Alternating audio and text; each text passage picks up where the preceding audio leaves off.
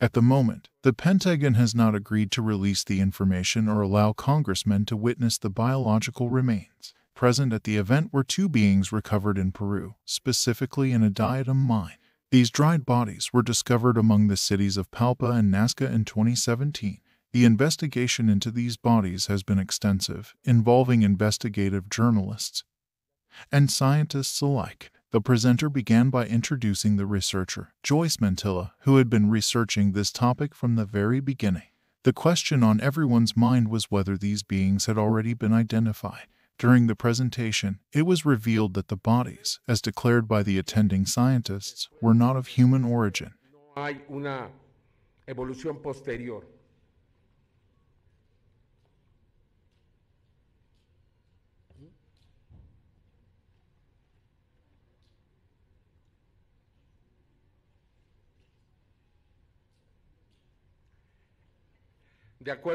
They did not belong to our terrestrial evolutionary lineage, and it was suggested that their existence ceased without any further evolution. According to the National Autonomous University of Mexico, carbon dating analysis indicated that these beings were approximately 1,000 years old. Interestingly, these bodies were not recovered from crashed spaceships but were found buried in diadem mines, specifically in diatomaceous earth. Diadems are fossilized algae that date back around 17 million years. These ancient phytoplankton, once abundant, disappeared and fossilized over time. Diatomaceous earth possesses remarkable properties, including its ability to desiccate bodies, preventing the growth of bacteria or fungi, thus allowing these bodies to remain preserved for a millennium. These beings were essentially mummies, and their bodies remained intact and unmanipulated on the inside. They exhibited a range of extraordinary characteristics that made them truly unique. Se trata de momias, se trata de cuerpos que están íntegros, completos, que no han sido manipulados en su interior y que tienen una serie de elementos que los hacen verdaderamente extraordinarios.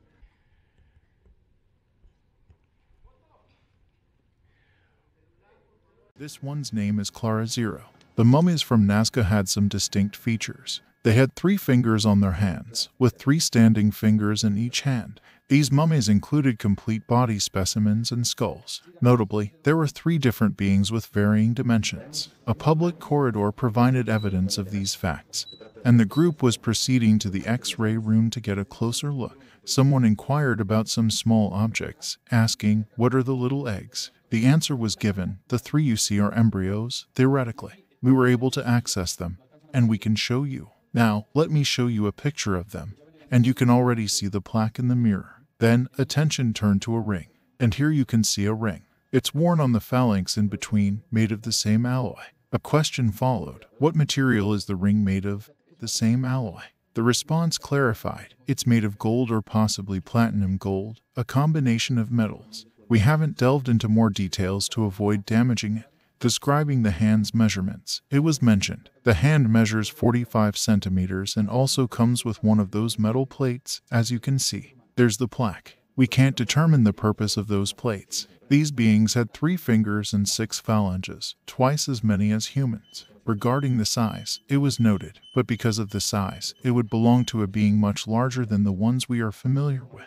The skull also exhibited tridactyle characteristics. The presenter asked, "So, according to your experience, it would be a real body?" The response confirmed, "Yes, it is." An X-ray comparison was then presented, showing one of the mummies next to a human for reference. "Here are the collarbones," they pointed out. The objects in the center resemble little eggs, though it's difficult to say definitively. You can also see a strange object in this image. There are ribs and hips, and it appears authentic.